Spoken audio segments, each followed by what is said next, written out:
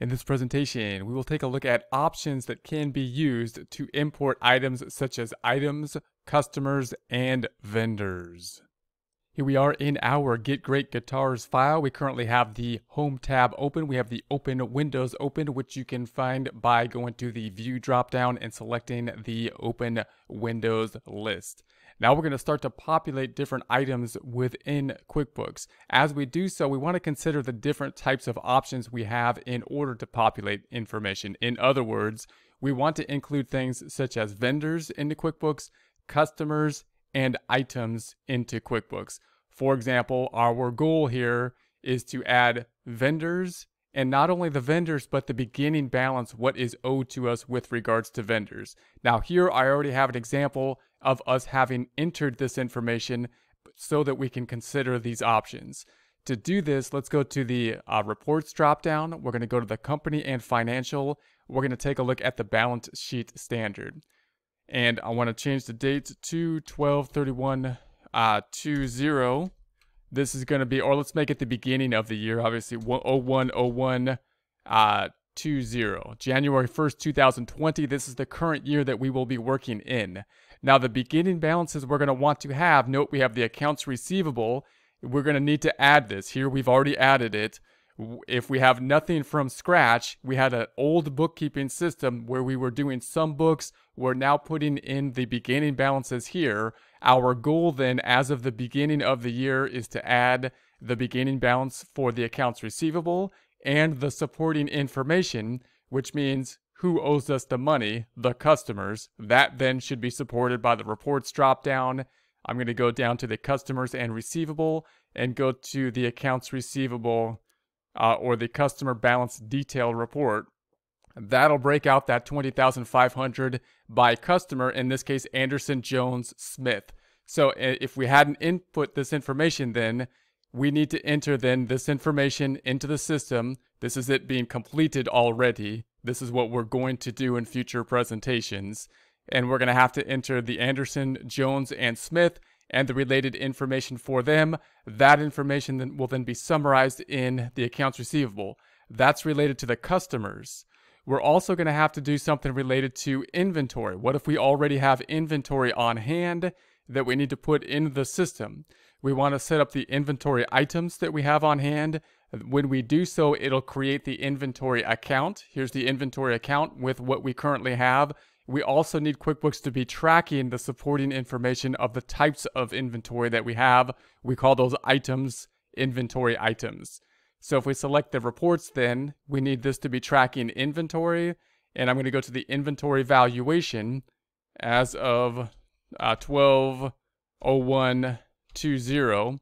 And that'll give us the list of inventory, the cost, this cost then matching 2568. I'm going back to the balance sheet. What is on the balance sheet? 2568.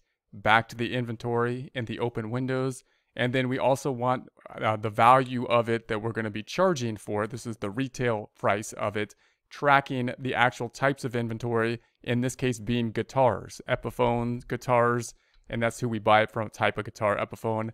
And then the Gibson type of guitars, tracking the quantity on hand.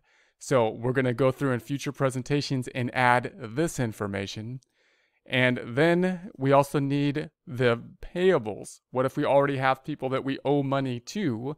These are the people we buy from. We set up the vendors owe money to them. We need then, again, to set up the actual account in the payable account. That's going to be the $15,000. And then the supporting vendor who we owe this to. So we got to go to the reports. We're going to go up top and we want the vendor. We want the vendor balance detail. So vendor balance detail. This is owed to Epiphone. There's the same $15,000, only one vendor that we owe to. So we want to set up that information for the beginning balances. Now, if it's a new company that we've never done anything in the past, we won't have any of these beginning balances. However, if we're changing from one accounting system to another, we will have these beginning balances and we'll want to enter this data in there. Note, we also want to enter it in such a way that it's going to be populating the current time period and not throw off the income statement for the prior, for the current time period. So we'll discuss how to do that in future presentations. Here, we just want to note there's a few different options you can do to import this information. One way is basically if you have something in Excel or some related type of spreadsheet, if you were going to export the customers or the vendors or the items, then you could take that Excel sheet and use it to basically import. So if you had an Excel sheet such as this, these are the inventory items, and you were going to import it, that's one option that you can do. Now, it's not as straightforward and as easy to import the information from Excel to QuickBooks because you have to make sure that the columns all line up as you do so. We're going to be using a data input screen in future presentations in order to do this, but I want to just show you this option on how to basically think about the importing process. So the importing field can be found at, if you go to the File tab, drop down, we go to the Utilities, and then you have the import. If you see within the import, notice these arrows, you got to be kind of careful when you get to these arrows. You got to go over before the arrow closes, and then you got to go over here, the Excel files, other types of files that can be imported. If we have, for example, the Excel file, you're going to go to this screen, and then you can continue forward, and it'll help you to walk through the entry of the Excel information. We then have the wizard, which is going to help us walk through the setup process. Select the type of data you want to add to QuickBooks. So in our case, we were thinking about the products that we sell, which are going to be inventory items, and we could go from there. Now, if you have a really long list, this is probably worth doing to set up this information. It can be a little bit tedious, and so we're going to take a look at another format to enter this data as well, which is still kind of a bulk upload type of information, but it's less likely to have, or it might be easier in some cases. So I'm going to close this out. Now there's a couple different ways you can get into basically a data input type screen within the system. Now, if we're going to be adding information, note that if we're going to vendors, of course, we can go to vendors. And if I wanted to add vendors, I can add one vendor at a time here in the vendor center, add a new vendor. If we're going to go to the customers, I can go to the customers here. And if I wanted to add new customers, I can do them, of course, one at a time with new customers. And with items, that's going to be in the items lists. I can go to the lists drop down, items list, and then we can add these items in a one at a time new item. These are the inventory items. These are the three things that we will be doing in the future presentations. We'll be uploading these. Now, another way that you can enter in a more bulk fashion than one at a time, and there's a couple different ways to get to a field such as this. One is we go to the lists drop down, and we could go to the very bottom, which says add, edit, multiple lists. So add, edit, multiple lists. And this will give us kind of a summary of many of the bulk kind of lists that we can have. So we have the customers here, drop down, vendors, and then the drop down, the service items, and the inventory items. This is in essence what we will be using to enter that information in the future. Note that once you have this, if you were to take something like the Excel sheet, and don't do this, this is just an example, but if I was to line up the columns, and we'll explain how to do this in future presentations, you could then basically copy and paste this information. If I was to copy this, and if everything is lined up properly, and then go on this side and in essence paste that information to the fields here, and that should make it a little bit easier for the bulk entry. So that might be easier to do, I believe it is in many cases, than to actually import the Excel worksheet. So you might just simply go in here and bulk copy and paste. To do that, you're going to have to line up the columns to be correctly lined up, which you could do with the customized columns, as we'll see in future presentations, and then copy and paste. So unless there's a really lot of information, that's what I would recommend doing, going into the bulk screen here, taking that information in from something like Excel, copying and pasting it into the proper fields here, that making it a bit easier for you to check that information as you enter the data as you go. Whereas if you simply upload the importing feature, then it could be a little bit more difficult to kind of check the information. It just kind of all appears, and if it's a little out of whack when it gets uploaded, then you got to go in and fix it. If you go in this way, it might be easier to basically see exactly what you're doing. I believe it is easier, and then you can basically populate these fields. Now, we're going to get to this basic same screen from a bit different of an area. So I'm going to close this back out. When we go to the vendor center, you can also get to this screen by going to vendors, the vendor center. And then when you select the drop down, instead of having one vendor, this is actually the customers. So this is the vendor. Instead of having one vendor, we can go to add multiple vendors. And then we'll have a similar basically input screen. We could then adjust the input screen. We can then copy and paste information into it if we so choose. Now I'm going to close out of that. I'm going to close out of this. We could do the same for the customers. If we go into the customers here, we can then go into the drop down as we'll do in the future. Instead of going to the new customer, we can add multiple.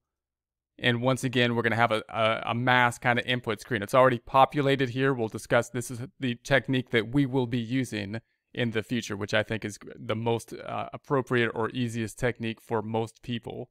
And we can do the same thing and copy and paste into here, closing this out and closing this out. Same item could be done with the items. So if we go to the lists, we go to the items, the item list. This is kind of the most confusing one. It'll be the longest data input. Again, we've already populated it here, and this is what we will be populating in future presentations.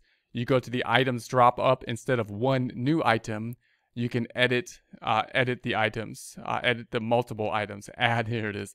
Add, edit multiple items. Add, edit multiple items. And you'll have a similar type of thing. These are going to be inventory items and service items. As we enter these are the service items, and these are going to be the inventory items. So same kind of screen, another way to basically get to this screen to input this information. So there you have this information we're going to be inputting into the future. Also note that these items within here, of course, as well as the information for the vendors and the customers, will help us within the Home tab to populate things such as the invoice. When we select the invoice, we want to be able to have the items that will be driven down here. So here's the inventory items, which will drive the reporting of the invoice. So we want to make that as systematically easy as possible so that we can set up the items and then hopefully have someone else or ourselves add the invoices later in a very easy way, a non-time consuming way if we set up everything properly. And obviously the customers then up top should be set up here as well. Once we have them set up, we can of course add new customers as we create an invoice. However, we might want to set up our current customers first, and as we do so when we're starting the new company file, we do want to set up the customer balances first, who owes us money, so we can then track that. Closing this back out, we're not going to save it. Do you want to save? No. And then the bills, of course, if we were to add a bill, then the vendors would pop up in the vendor screen. So we only have the two vendors here that we're going to set up. We haven't set them up yet. This is what we're going to do in the future. So those are going to be the items that we're going to be setting up in the future. This is going to be the most kind of data input stuff that we need to do to basically get the behind the scenes working within QuickBooks. Setting up the inventory items being the most tedious of the items to do. Once set up, however, the future process of creating invoices, creating sales receipts, not having to think about the billing kind of thing that you already have set up, because hopefully you have the system set up in terms of how much you're going to bill for particular items, set up that billing item already, and that makes the system or the process of actually going through the billing much easier than kind of trying to rethink everything every time you enter another invoice or another sales receipts. How much is it charging and this and that? You want this all to be systematic for a store, if it was a store, for someone else to be able to simply create an invoice or sales receipt very easily, or for yourself so that you're not constantly going back and basically reworking the system. You want it to be as standardized as possible generally.